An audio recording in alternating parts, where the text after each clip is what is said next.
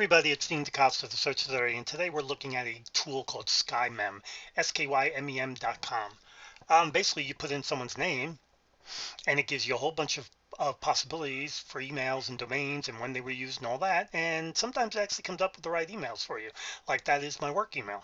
Pretty good. Down here it comes up with other emails, may or may not be involved with you. Down here it comes with domains. It gives you a lot of information and makes it real simple for you to do stuff. Now my last name is actually 2 words. So let's find out if we break it down 2 words, if we get anything.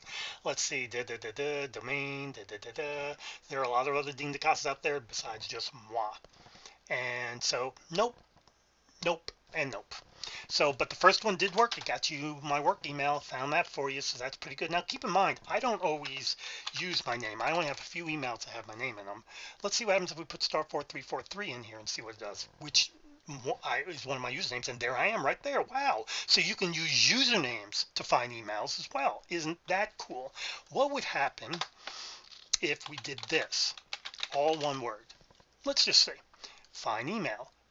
It found some emails, but none of them related to this because none of them have my full email on it, the full name here. So that's interesting to know. So we're learning a whole bunch of neat stuff.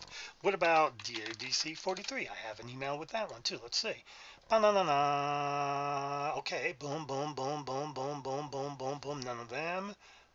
I do have a Hotmail with it, so that could be it. So it's just another source for you to start finding people's emails, validating emails, and doing everything. And best part is you get to find out where the email belongs. So there you go. My name is Dean DeCosta of the Search Authority. This was skymem.info. May the source be with you.